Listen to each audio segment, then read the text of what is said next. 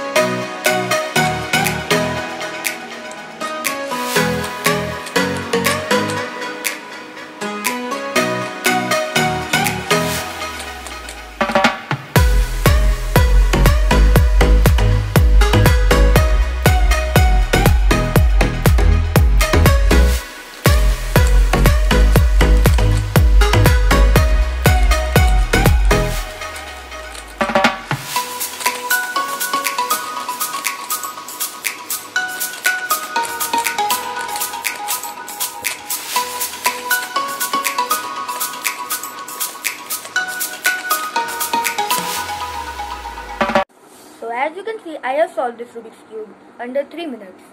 And if this video gets 1 like, then I will create a series on how to solve this Rubik's Cube. Thanks for watching. Goodbye.